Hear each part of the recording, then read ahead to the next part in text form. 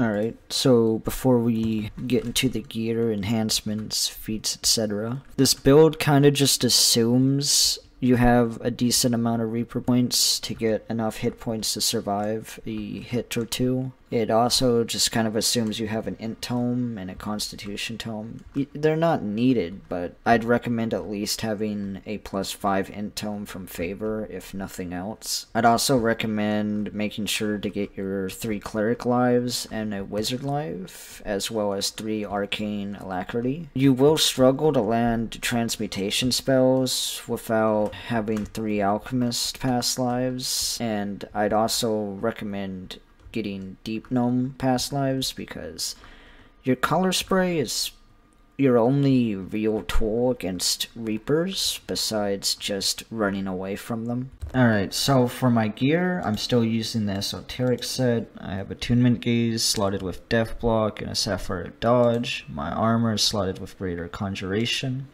My bracers are slotted with ultimatum for mark of death. I'm using the elemental bound set or chained elements.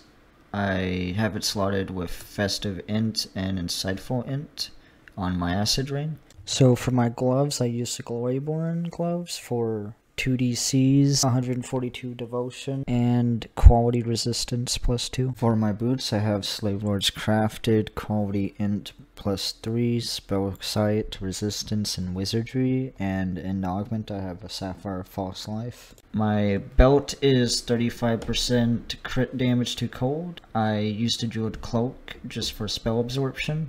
My trinket is the Gem of Many Facets. I have Healing Amplification on it and Insightful Glaciation. The Ice Lore is redundant. I already have it. You can change this to Constitution and slot something else. I just do not want to recraft my trinket. My artifact is the Zargon's Ward. I have slotted Greater Transmutation, Glove of Imperial Blood, and a Master's Gift. If you want to move this around, you can in order to get another slot for Cruel Cut. My hat is the Elder's Cap with Festive Constitution and Insightful Constitution. And my weapon is slotted with the Meridian Fragment. For my offhand, I use Ash and I use Affirmation. Ash is a stacking debuff that reduces the enemy's magic resistance rating by 7, stats up to 3 times for a total of 21. Affirmation is a proc that gives you 1,000 temporary hit points. It lasts 1 minute and cannot be refreshed until the minute is up, in which case you can refresh it again. So for filigrees on my weapon, I'm running Autos PRR, Intelligence, Spellpower. I'm running Beholder Spellpower, Intelligence, and Raid Eye of the Beholder, +2 Intelligence, Zargon's Intelligence, Zargon's Raid Intelligence for +2, Frozen Wanderer Raid for +10 PRR. You can switch this for +1 intelligence if you had an odd number, and Frozen Wanderer Cold Spell Power. For my artifact, I'm running Autos Intelligence, Eye of the Beholder Raid +2, and Zargon's Raid +2. So from filigrees, I'm getting 5 DCs, 5% crit damage to cold, and 12 intelligence, so 11 DCs total. Okay, so for enhancements, I have 90 to spend, so if you don't have as many as I do, you can just take points out of falconry, but I have 18 spent in Dragonborn.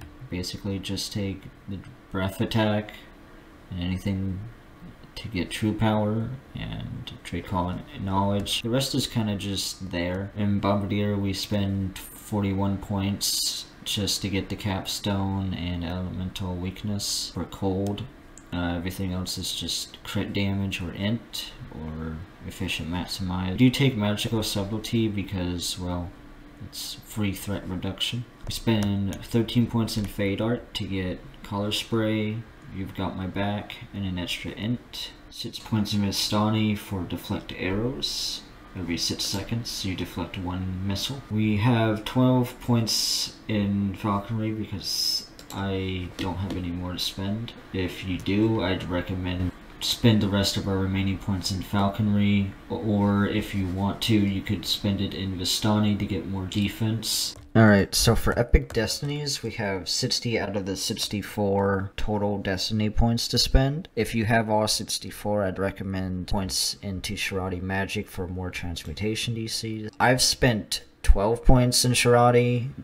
I took everything to get double rainbow and Faceit. For Draconic, you kind of just take Draconic Presence, Arcane Studies, Coalescence, Dragon Breath, take Conjuration Focus, Scales of the Dragon. This is nice for when you do get hit by cold damage, so something like Polar Rage just doesn't kill you if you run out of spell absorption charges.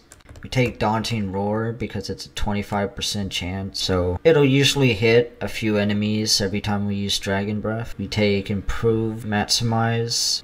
With all the other things we have for meta magics, it basically makes our Maximize cost almost nothing. Take Gaping Maw because it just doubles the damage of our Dragon Breath, and we take Pull from Wellspring.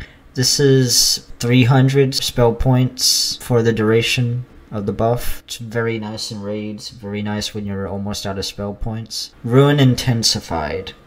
So, Ruin and Greater Ruin, this basically just adds a lot of damage depending on your element. You can largely ignore the force damage, but you're mostly just taking this because it's anywhere from like 10 to 50k depending on what difficulty you're running. I think on Helpless I can hit from anywhere to 10 to 14k with Greater Ruin just in ice damage.